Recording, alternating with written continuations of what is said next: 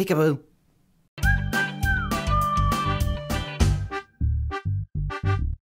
Hey guys, it's me again, Douglas, and today I want to talk to you guys about how nothing surprises God.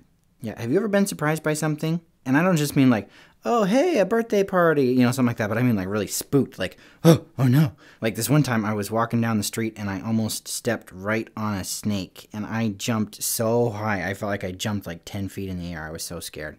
Or like, do you ever play a game where you might hide somewhere and then you hop out and you try to surprise somebody? You ever played that game, or has anybody ever done that to you? Whenever you do something like that, you want to make sure that you're not, jumping out and scaring somebody whose feelings might be hurt if you spooked them, right? And you don't want to be making fun of people. But we play that game with my dad all the time. Me and my brother will try to jump out and scare my dad, and he never gets scared. I don't know how he does it. And it's not that he never gets scared, but he never gets spooked. Like if I'm hiding behind a corner and he walks by and I jump out and I go, boo! He just goes, oh, hey, Douglas. Or like this one time I got an air horn, those things you push on and it goes, really, really loud.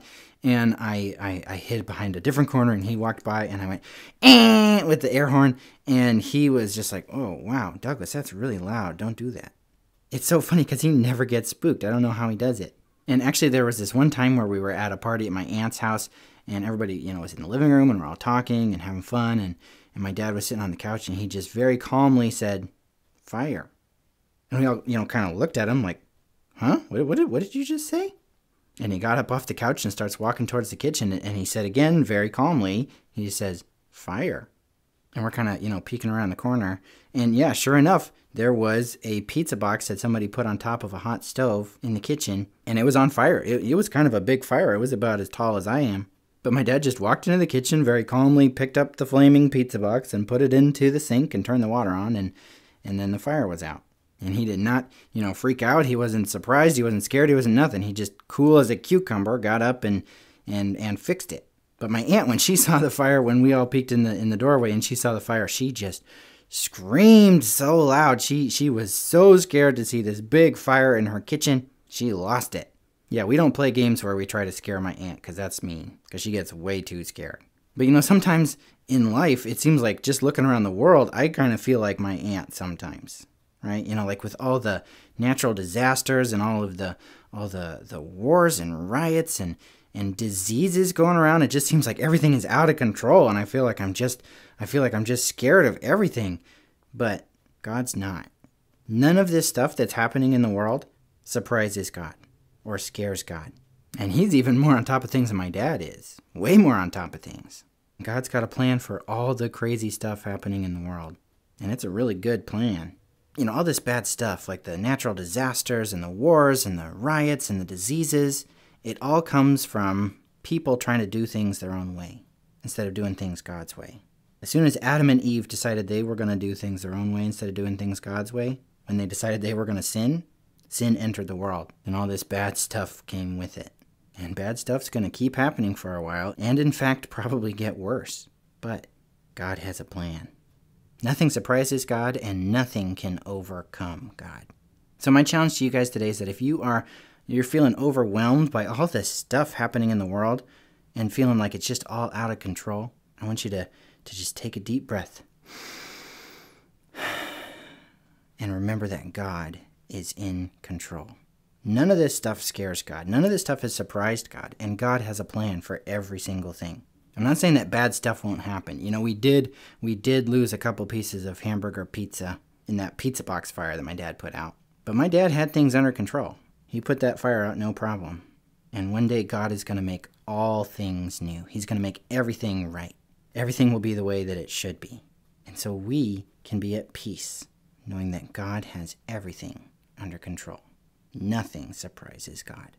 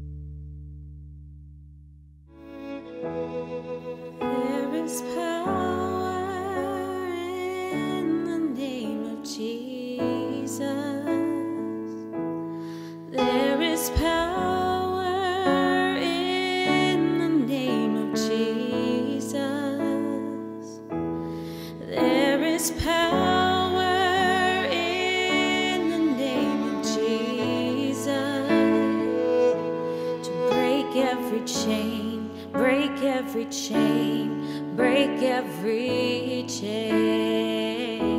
To break every chain, break every chain, break every chain.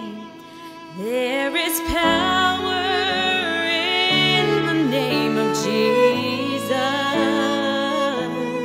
There is power in the name of Jesus.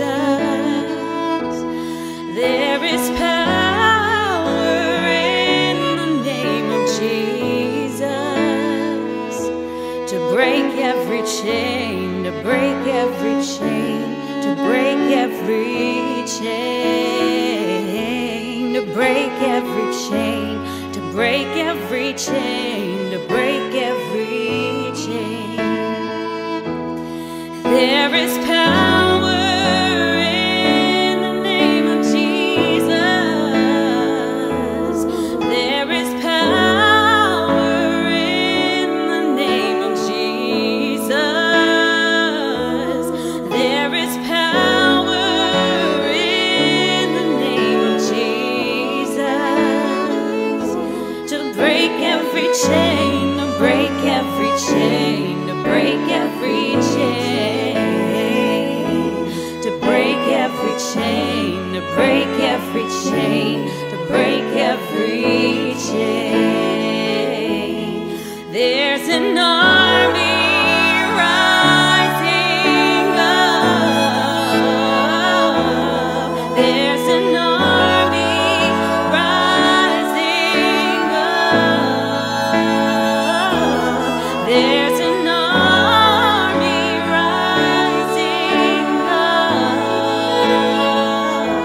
to break every chain, break every chain, to break every chain, to break every chain, break every chain, break every chain. I hear the chains falling. I hear the chains falling. I hear the chains falling. Break every chain. I hear the chains falling. Break every chain. Break every chain. Break every chain. There is power in the name of Jesus. There is power in the name of Jesus. There is power in the name of Jesus to break every chain, to break every chain, break every chain, to break every chain, break every chain, break every chain.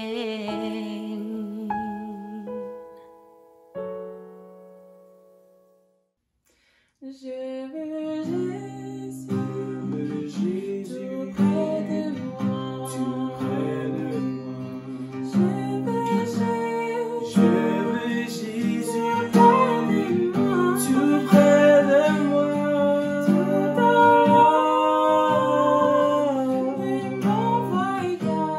de mon voyage,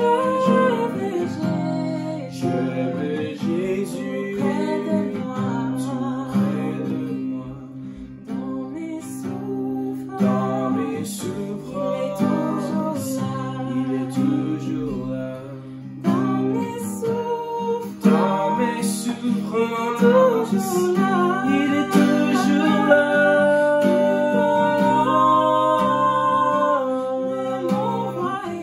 De mon voyage, je veux Jésus, tout près de moi. J'aime Jésus, il m'aime aussi.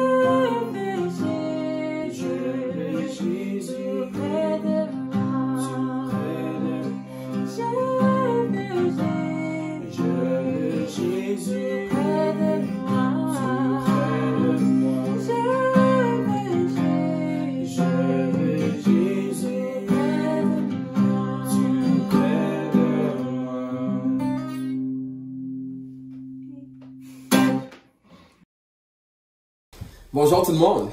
Good morning, everyone. We're the Rose from Montreal, Quebec. My name is Nate. My wife's name is Janaea. We help serve the campus ministry here in Montreal, and it's our privilege to welcome you to our Eastern Canadian service. It is that time of the month where all of us from Eastern Canada are gathering together as one body to worship. I think it's cool to think about the fact that this morning, as you're watching this stream, there are people from Halifax, people from Newmarket, from Montreal, people in Ottawa that are joining you to worship God together. Amen. The message today is coming from our brother Peter Kwong from the Newmarket Church. And I saw that the title of the message is, Are You Hungry? I am definitely looking forward to hear what he has to share with us. I'm sure it's going to be good and flavorful. I was thinking actually about hunger a little bit, and it reminded me of God giving manna to the Israelites in the desert. So if you turn over to Exodus 16, verses 9 to 12, I'll just read a couple lines. It says, Then Moses told Aaron, Say to the entire Israelite community, Come before the Lord, for he has heard your grumbling. While Aaron was speaking to the whole Israelite community, they looked toward the desert, and there was the glory of the Lord appearing in the cloud. The Lord said to Moses, I have heard the grumbling of the Israelites. Tell them, at twilight you will eat meat, and in the morning you will be filled with bread. Then you will know that I am the Lord your God. If you know this part of the story, this is where the Israelites are talking about choosing another leader that will lead them back to Egypt where they were held captive. And as I think about it, when I'm faced with my own needs, sometimes just like the Israelites, my need can lead me to doubt God and to turn back and try to find my own way. But if I'm willing to just wait on the Lord, he will be glorified while he's fulfilling my need. And it was hunger for them that was their need, but for you and for me, it's probably something different. Our needs can both lead us away from God, or it can be the way that God renews our trust in him. So Nate and I just want to welcome you today as you are.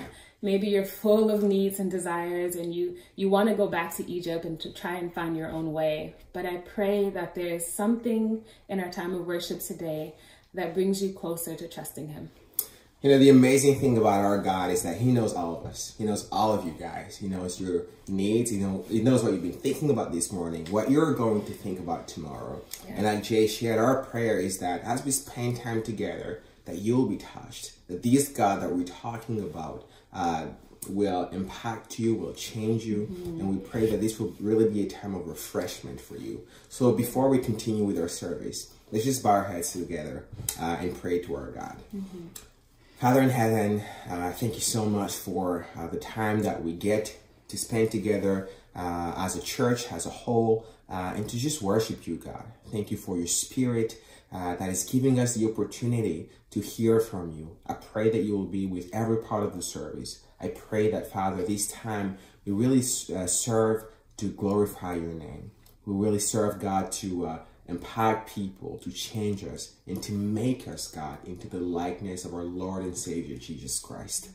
Seigneur, je te prie que tu puisses bénir ce temps, que ton nom soit glorifié. Je te prie, Père, que tu puisses utiliser chaque partie de ce message afin que, Seigneur, chaque personne qui l'entend, chaque personne qui participe au service-là puisse être transformée davantage à l'image de ton Fils Jésus. On te demande ça au nom de ton Fils Jésus. C'est en son nom qu'on prie. Amen. Amen. Have a good service. Troubles come my way. Troubles come my way. I gotta pray sometimes. I gotta pray sometimes. Troubles come my way. Troubles come my way. I gotta pray sometimes. I gotta pray sometimes. Don't you know that my Jesus, Jesus, he will fix it. For my Lord Jesus, Jesus, he will fix I it. said my Lord Jesus, Jesus, he will fix it. After a while, After a while, troubles come my way.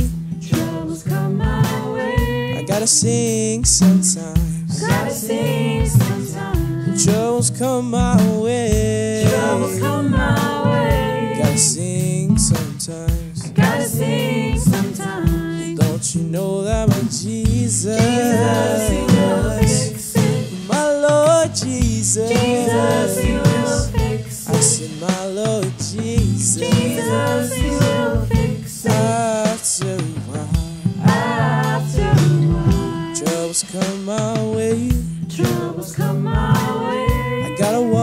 walk sometimes. Gotta walk sometimes. Troubles come my way. Troubles come my way. Gotta walk sometimes. Gotta walk sometimes. Don't you know that my Jesus, Jesus, He will fix it. my Lord Jesus, Jesus, He will fix I it. said my Lord Jesus, Jesus, He will fix it. after a while, After a while. see, na na na na, Na, na, na.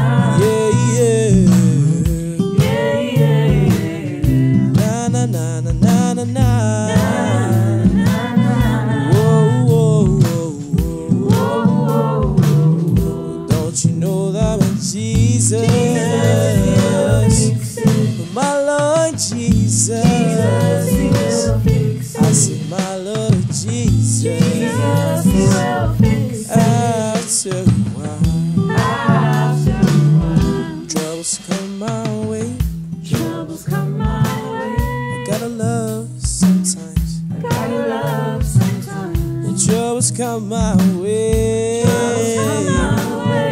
I gotta love sometimes. Gotta love sometimes. Don't you know that my Jesus, Jesus, He will fix it. my Lord Jesus, Jesus, He will fix I it. said my Lord Jesus, Jesus, He will fix it. after a while, After a while. after a while, After a while. after a while, After a while. after a while. After a while. Good morning, and thank you for joining today's service.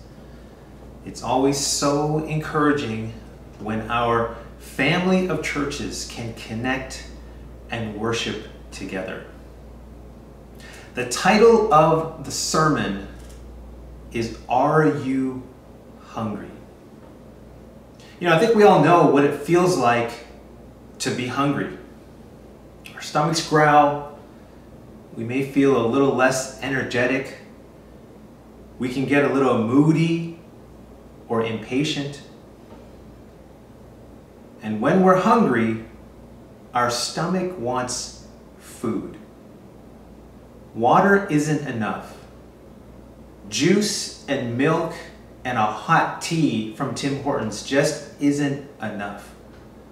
Chewing on a piece of gum, that's not what we're looking for. We want food to satisfy our hunger. We want some steak and potatoes. We want some sweet and sour pork. We want some curry chicken. Only food can satisfy our physical hunger. And similarly, our souls want spiritual food. And only God can satisfy our spiritual hunger. Now this morning what we're going to do is we're going to take a look at some hungry people in the book of Exodus and see what we can learn. So we're going to start reading here in Exodus chapter 12 and verse 39. It says, with the dough the Israelites had brought from Egypt, they baked loaves of unleavened bread.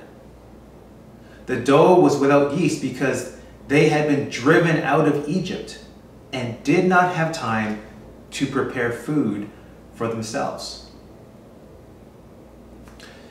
You know, when the Israelites left Egypt, the Bible says in Exodus 12:37 that there were 600,000 men on foot, and this did not include women and children. These men were 20 years old or older, and they were of military age. They were able-bodied, and so they were able to serve in the army. Now, when I tried to figure out how much food was needed to feed 600,000 men, I remembered an eating contest that happened years ago at a Pizza Hut between two students in our campus group. We just played basketball and we were all famished. We were all hungry. If you've ever been to Pizza Hut, the pizza slices there aren't that large per se, but they're thick, they can be a little greasy, and they have lots of toppings. In less than an hour, the brother who lost, he only ate 18 slices of pizza. And this brother, he was pretty tall. He was 6'5". He was 220 pounds. And he was the one that lost this little eating competition. The winner, if you can believe it, he was 5'7" and 135 pounds. And in less than an hour, he ate 24 slices of pizza. And I gotta say, that was impressive. You know, I don't know how much food was needed to feed 600,000 men, but I'm pretty sure that they didn't have enough. But what I see is this. Although they didn't have enough food for their trip, the people of God had enough faith to move on to a better life, a life with God. And this really helped me understand the first point that we're going to talk about this morning. That we can make a faith move even if we don't have enough. You know, I really believe we're often put in a very similar situation. We don't have enough time in the day to do everything we need to do. And it's not just time. We may not have enough energy, enough support, maybe enough personal discipline, or enough money. Even when we feel like we don't have enough, we have to figure out how to have faith so we can serve God with all of our hearts. And what we see here is that the Israelites, they made a major faith move. Were they prepared? Well, not really. Did they know where they were going? Not at all. But not having enough didn't stop them from acting in faith. Now, I'm definitely learning more about this in my own Christian walk and in my ministry work. It's this idea that God works despite shortages. What can we do if there's a shortage of leaders? If there's a shortage of money and finances? If there's a shortage of time? Maybe even a shortage even of maturity in our church or in our ministries or in our personal lives? Well, we got to focus on what we have lots of. We have lots of God. But there is this idea in the scriptures that God can work despite shortages, despite scarcity. I'm incredibly proud of the Newmarket Church. As a small group, we have limited resources. But we made a major faith move this year. And despite COVID-19, despite a global pandemic that really has caused a lot of challenges economically around the world, the church decided to support a summer internship program to train young leaders, to strengthen the youth in our church, and to reach out to young people in our community. And so we rallied together and we said, you know what? God is greater than COVID. God is greater than this global pandemic. Let's make a faith move. And let me tell you, God didn't disappoint us. With just 5 disciples in our teen and campus group, almost 30 visitors have attended our summer events. And God worked despite our shortages. I want to keep reading here in Exodus 14 in verse 29. But the Israelites went through the sea on dry ground. with a wall of water on their right and on their left. That day the Lord saved Israel from the hands of the Egyptians, and Israel saw the Egyptians lying dead on the shore. And when the Israelites saw the mighty hand of the Lord displayed against the Egyptians, the people feared the Lord and put their trust in him and in Moses, his servant. As they fled from Egypt, the Israelites witnessed an extraordinary miracle. God parted the Red Sea so they could cross through it. And incredibly, what the Bible tells us is that they walked on dry ground. You know, when God does a miracle, he does it excellently. He does a brilliant job of executing miracles. But it says here, when the Israelites saw the mighty hand of the Lord, you know, this is the same hand that created the sun and the moon and the entire universe. When they saw how God saved them from the Egyptians, the people gave their heart to God. And they were even willing to follow Moses, who was God's leader. Now imagine the awe in their eyes when they saw the giant walls of water as they walked through on dry ground on the seabed. Imagine the excitement they felt with every step, knowing that with each step they were becoming more and more free from their old life of misery and oppression. When the people saw God's mighty hand, they put their trust in God and his servant Moses. You know, I think as disciples, we can certainly relate to the Israelites because God has done amazing things in our life. First of all, he opened our hearts to the scriptures. He opened our minds to the truth. He sent Jesus to die on the cross. And through his blood, we have this incredible, amazing salvation in our lives. In a very real way, he saved our souls. He put people in our lives to help us grow spiritually. He shepherded us during difficult times. Garm and I are so humbled to see how God led our daughters' hearts to Christ, despite our weaknesses and our struggles and our own shortages. Our salvation was possible by the power of God. And the second point I want to share with you this morning is that we've got to remember the power of God, especially when we're hungry.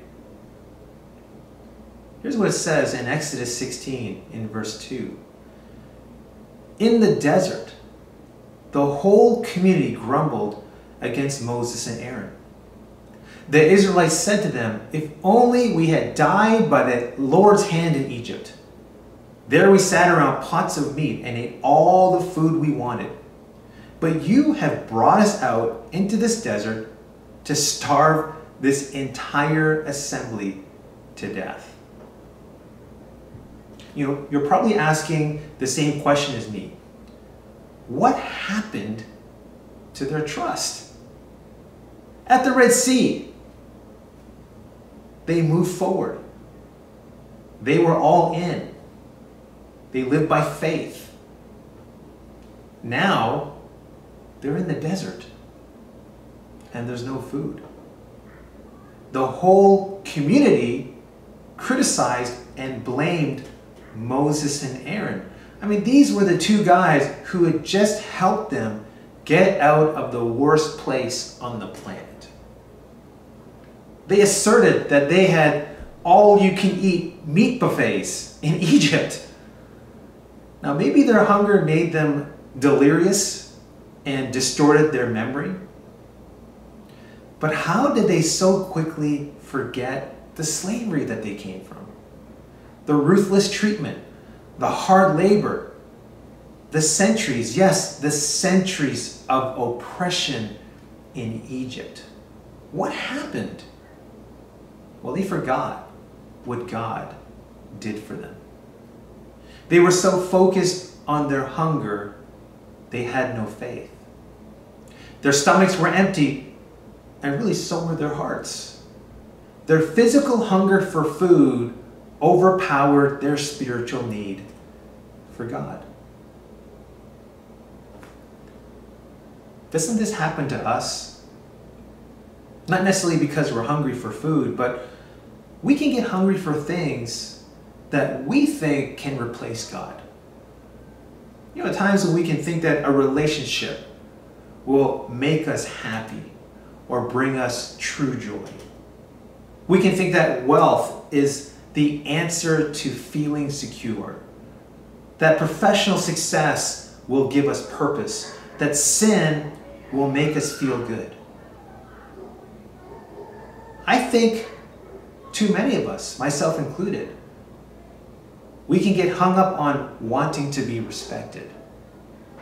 We need to be listened to, heard, and appreciated by other people. And we forget that what God thinks of us is more important than what a mere person thinks of us. And this morning, what I really want to do here is I just want to encourage you to remember God's power in your life. Now, God didn't let his people stay hungry. And so we're going to keep reading here in Exodus 16 and verse 4. Then the Lord said to Moses, I will rain down bread from heaven for you. The people are to go out each day and gather enough for that day. In this way, I will test them and see whether they will follow my instructions.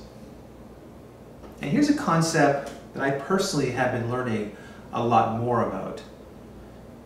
The testing and blessings are from God. You know, here we find that God gave the people an amazing, never seen before blessing to ease their hunger and keep them alive. It says God was going to rain down bread from heaven. Heavenly bread. In Exodus 16:31, the Israelites called this bread manna. And it meant, what is this? They had never seen this before. They had no idea what it was. But it was from God. It was a blessing. It was sent to sustain them, to feed them, to nourish them, to ease their hunger and keep them alive. And see, what we see here is they didn't have enough food when they left Egypt. But they made this faith move. They decided to follow God, and now God gave them enough food for each day. And here's what I find interesting. God gave the blessing, but he also wanted to test them.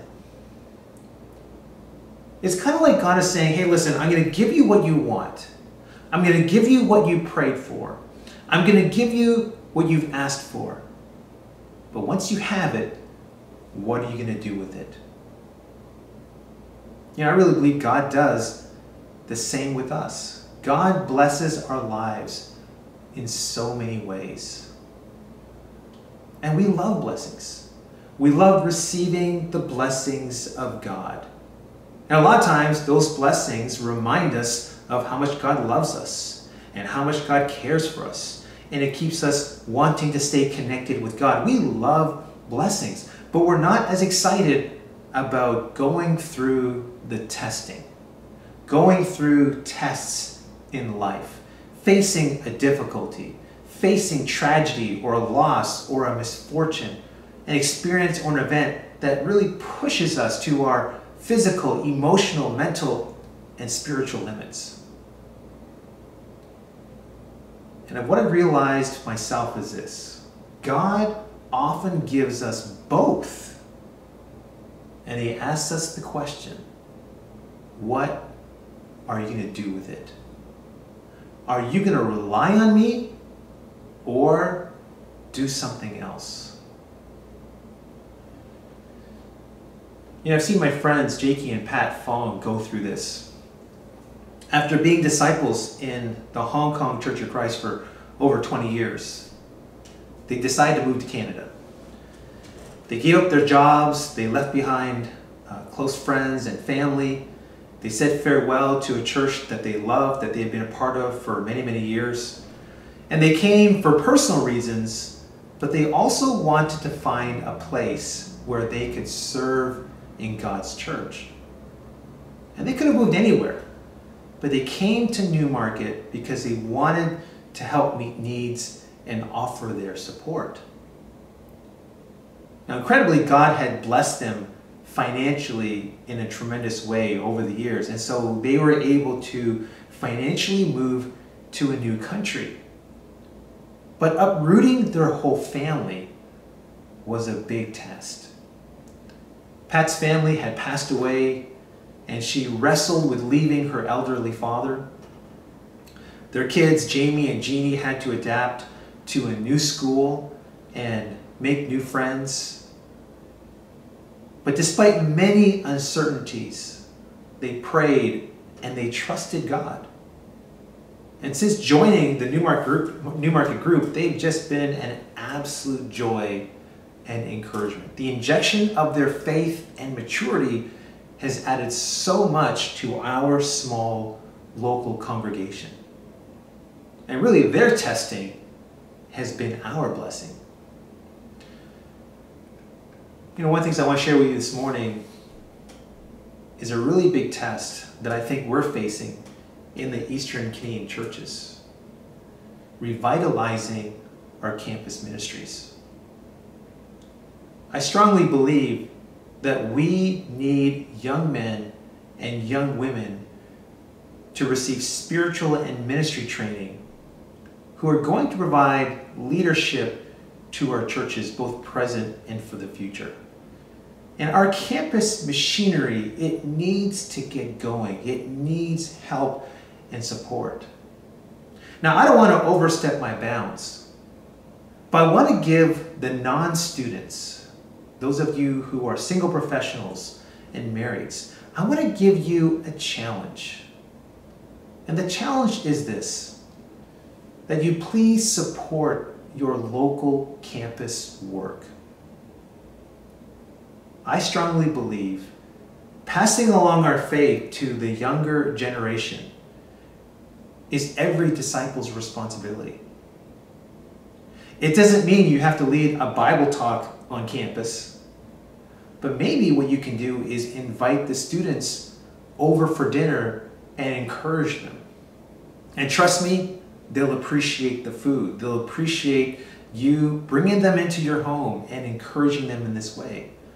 It can mean praying for the students on a regular and daily basis, praying for open doors, targeting those particular universities and colleges that are in our cities. Your faith and your prayers and your financial sacrifices are needed. And I really believe if we embrace this test together, God has many blessings in store for us in the campus ministry. I want to close with Revelation chapter 7 and verse 16. It says here, "Never again will they hunger.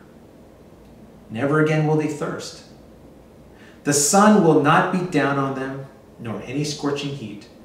For the Lamb at the center of the throne will be their shepherd. He will lead them to springs of living water, and God will wipe away every tear from their eyes." You know, God gave the Israelites the manna, that bread from heaven, that heavenly bread, for 40 years while they traveled through the desert. God sustained them for 40 years. And what we see here in Revelation is that God has a greater plan for us. With God, we will never be hungry and thirsty again.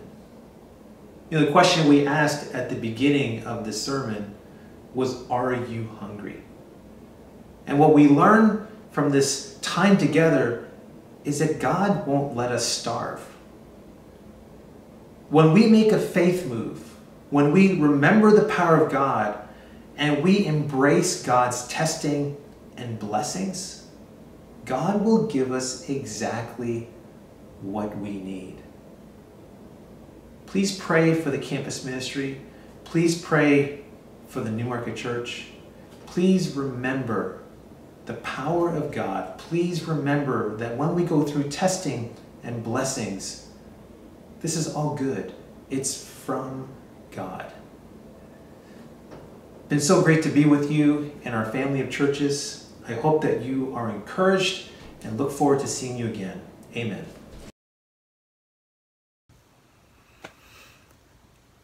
Hi everyone, my name is Owen, and I was an intern with the Ottawa Church of Christ this summer, and I have the wonderful opportunity to say thank you to Peter. I want to thank him for the wonderful message that he shared this morning. It was truly encouraging and also a little bit convicting, as all good messages are, and I really look forward to delving deeper into those principles and learning how to readily apply those to my life so that I can better serve God in the future. I also want to thank Peter so much for all the work that he's doing for the Campus Ministries of Canada. He is currently working on the Campus Initiative, which we are all truly benefiting from. We've had lots of Canadian-wide devos that we've been organizing. It's been a really encouraging time to get together with campus students from across Canada and also from different parts of the United States as well. I do also want to thank him for the wonderful training opportunities that he's provided for some of the interns. I know that I have personally learned a lot from Peter and also from Tony and Melanie Singh here in Ottawa. And I really want to thank all of the ministers and campus ministers who are taking the time to teach us interns, to teach us young disciples how to move forward in our faith and how to go about sharing that with those around us. I know that one of the most important things that I learned from my internship experience was actually about organization and how much work goes into putting together a service or a devotional. There's just so much stuff that goes on behind the scenes. It's organizing people, organizing videos, organizing contributions, and all of those things that all come together into a flawlessly run service that you guys see before you. So I really want to take this moment to say thank you to all those people who work behind the scenes, for all the people who are writing those videos, who are putting them together, all the people who are making sure that our technology works properly so that we can gather together on a Sunday morning to really worship and praise our God. So to all you guys who are working behind the scenes, who we don't see your faces, and to all the people whose faces we do see, we really want to thank you for your work, for your service, and as you go about your week this week, if you haven't, please send a note to them, say thank you, and show them some love, church, because without them, we wouldn't be able to meet up, we wouldn't be able to have services online. So that was just one thing that I learned over the course of my internship, and I'm so grateful that I was able to be a part of such a great experience. So as you guys go throughout your week, take a moment to think about what Peter said, all of those principles that he highlighted, and also send a shout out to all those people who work behind the scenes, who make all of our services come together. Thanks, guys.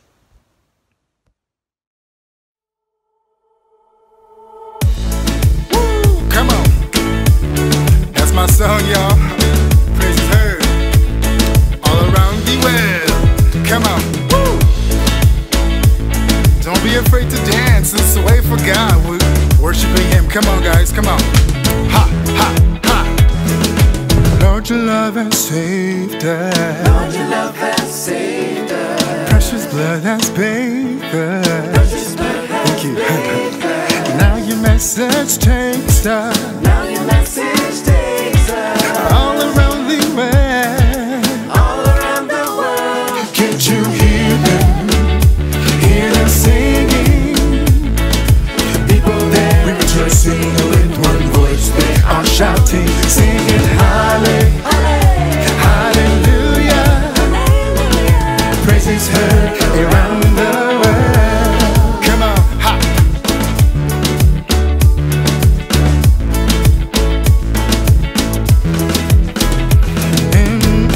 all creation, into all creation, each and every nation, each and every nation, yeah. Sending your salvation, sending your salvation all around the world, all around the world. can't you hear them singing? The people there rejoicing with one voice, they are shouting, singing hallelujah. Praise is heard around the world. Come on.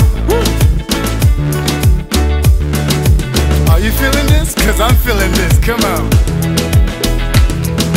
Against the demons fighting, Against the demons fighting, Holy Spirit guiding, Holy Spirit guiding, families reuniting, families reuniting all around the world.